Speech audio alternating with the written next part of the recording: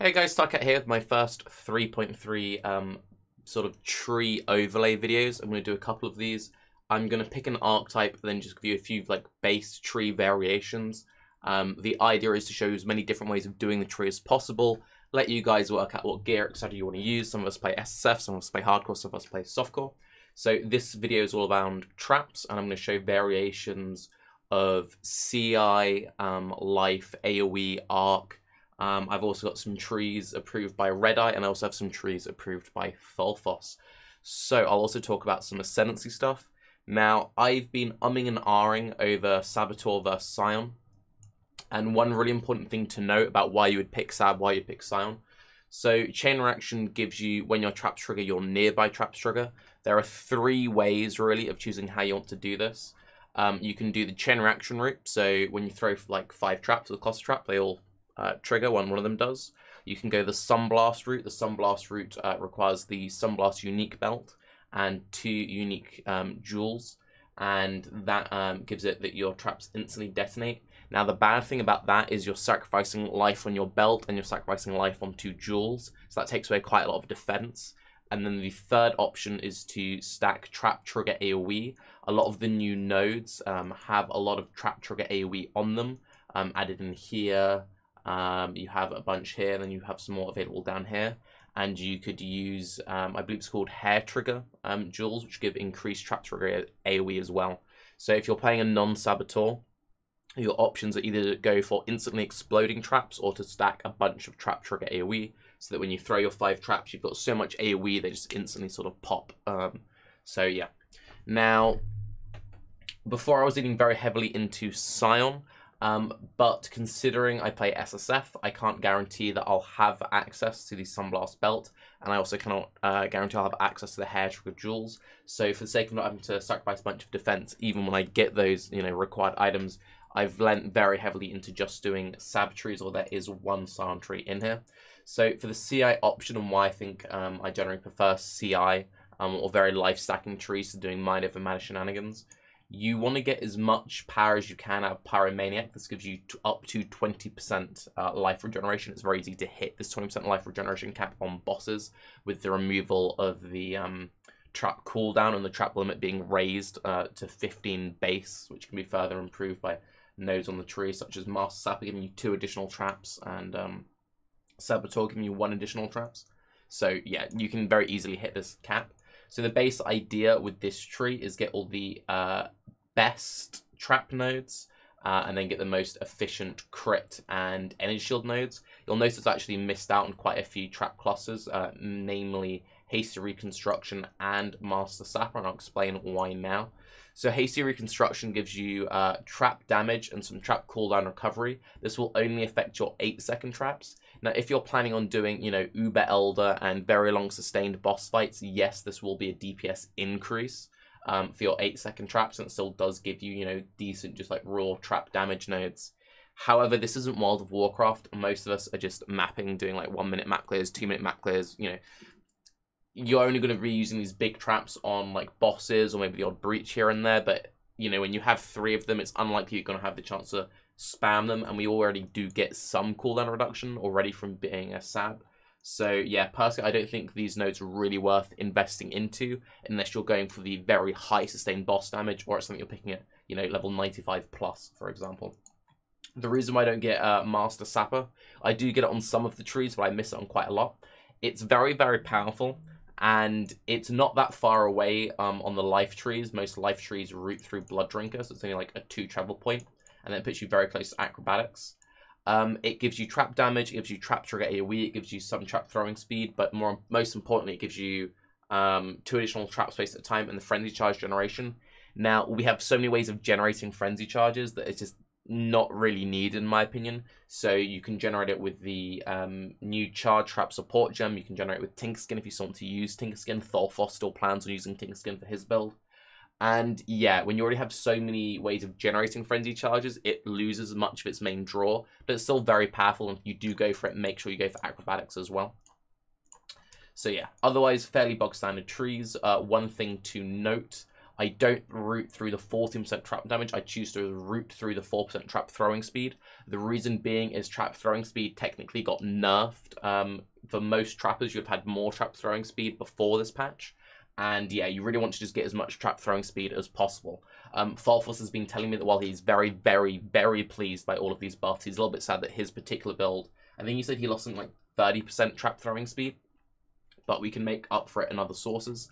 And I don't take this point here because it's just a 20% crit node. 20% crit nodes aren't that efficient. Yes, you could save 1 point here, but 16% damage nodes are very efficient. So I'd much rather take these, but if you're very starved for points, you could do that to save 1. So yes, otherwise very bog standard. You'd want to use this tree for a lightning trapper or an arc trapper. You're using Zealot's Oath so that your regeneration applies to your energy shield, and you're going to want some mana regen. Alright, now this is the exact same tree, but this is with AoE, not going lightning focus, so use this if you want to go for like a fire trap setup. From that, here is what a Scion tree would look like. The main appeal of Scion is getting Chieftain, in my opinion, so I think that's in a few different videos, be it for like fire-based trappers or like blast rain-based bow trappers, etc. I really like the amount of regen, the amount of life you get with these kind of trees. This will be a very awkward tree to start with, however, since, you know, you're just probably going to have to just level with Sunder. You don't really get that much power early on. And I'd probably recommend going for a hair trigger setup. Since we can get so much AoE now, if you are going for hair trigger setup, make sure you come down and get like Master Sapper, and then maybe cut some points elsewhere so you could then get phase acro as well. But yeah, that's sort of what that core base tree looks like. Now, for people wanting to do bow trappers are very, very powerful. It's hard to really get levels of defense, and I'm sure there is a way to get more defense in this. It's currently a 174% life tree with only 3 jewels, so yeah, a little bit starved, little bit starved. There's a few different ways you could route it. Like you could cut some points here and instead, you know, route through this way. And you know, you eventually get access to another jewel when you cut off these points. So yeah, I don't know. You can pick which of the 2 ways you want to go through it. But the main appeal of doing a bow-based trapper is just to have access to just so much raw single target. You can use the new blast rain with 100% conversion. Loads of free Ellie pen, loads of free AoE. You can go rain of arrow traps, you can go shrapnel shot traps. They do really, really bonkers damage. And to be fair, you know, having like 174-ish life with acrobatics, you know, that's fairly tanky. This is a rough estimation of Tholfos's bossing tree. Now, Tholfos has said that he will be using fire and flamethrower traps for his starter, and that's what he's really going for. Now, he says that for bossing, he drops out all of the AoE nodes. He uses Tinkerskin Eldritch Battery, and that's kind of that sort of setup there. For map clear, he takes the AoE nodes. You could take Revenge of the Hunted, or you can take Devotion. Devotion is like 1 extra point, but it gives you access to a 2-point jewel, so that's the ideal routing later on. But it's really just like cutting change. He's being very annoying. He won't give me his exact tree, but you know, I send him trees like, yeah, that's closer, this is that, this is that. One very important thing to note though about Tholfos' setup, which I was a little bit surprised by, is he doesn't actually use shield charge. He uses phase run, and phase run has been buffed in the new patch. It's gone from a 0.5 second base to a 0.25 second base, and I really enjoyed using phase run on my KB miner. I think phase run's pretty underrated.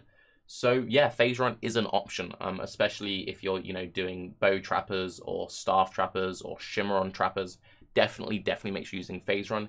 Yes, phase run does eat into your frenzy charges. However, we have so much access to frenzy charges through Master Sapper, Tinkerskin if you're using it, and charge traps. It really isn't much of a big deal. And he uses Eldritch Battery to handle all of his mana costs. Mana cost is a really big deal. You don't want to be reserving too much mana, and that's also why I don't like using raw mind over matter on these builds, just because the mana costs on trappers are so absurd, especially when you're just spamming the hell out of it. So yeah, personally not too big a fan of that. This is Red Eye's tree. I really like Red Eye's tree. So Red Eye's approach, he's also playing SSF by the way, is going for as much raw life as possible. his plan is to go for a Combs Heart, and with this setup, you have something like 7.7k life. I think I have his thing set up somewhere. Yeah, easy like 7.5k life, no worries. Just, you know, using very, very basic gear. And the core idea with his one is by going for Righteous Decree and Tireless, you get a bunch of reduced mana cost of skills. You also do get some reduced mana cost of skills from Pyromaniac. That once you know, reduce everything down by like, you know, 40, 50%, then it doesn't become too much of a concern. And then you can just, you know, use a Rallying Cry or a Clarity or something to, you know, keep your regeneration feeling healthy. So I really like this approach. He's planning on going Arc Traps. Arc Traps, I think, will be really nice for the tight indoor maps, like Underground Sea, Haunted Mansion, you know, Toxic Sewer, stuff like that. I think will be really, really strong. I'm going for a slight variation of this. This is what I'm planning for. I want to go with an AoE trap setup, so basically it's the same tree, but with minus some lightning things. Now, one thing which is worth talking about, and we had everyone in the stream yesterday, Dan and everyone were thinking, you know, maybe Chaos Damage is going to be really scary. And I actually think that Purity of Flesh is going to be like the MVP of this patch. Purity of Flesh and CI builds. That's why I'm liking the idea of doing so many CI builds now. It looks like there's going to be so much raw Chaos Damage in the Temple that you want to have as much Chaos Res as possible. Now, this tree is like a couple more points than like the base Red Eye tree. You do sacrifice some damage, but you gain this Chaos Cluster here. You lose a tiny bit of life, but you also gain, you know, all of this spell and cast speed here. So yeah, you've lost out on this crackling speed cluster that you've gained up for it elsewhere. I think this tree might potentially be a good thing, and I think when you're pushing like the very high 90s, going for Purity of Flesh is definitely going to be worthwhile.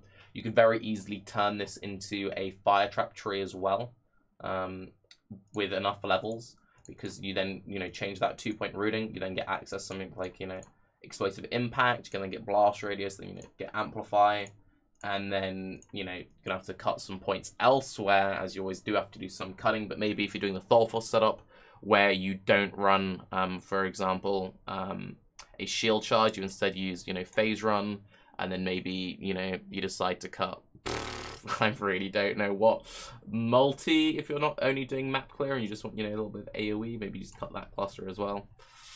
I don't know. It's all a bit iffy, but yes, I will leave links to this whole setup down below. The next video will be centered all around self-cast builds, so it'll be some like Blade Vortex, Action, Arc, Ball Lightning, and Blight, the main things I want to be covering, and I will also put in an Ignite tree in there for anyone who wants to do, you know, Fireball, Incinerate, or Flame Blast memes. But yes, I'm Tarke. Hopefully that gives you some rough idea on how you want to route your trees in 3.3. Have a good day. Bye-bye.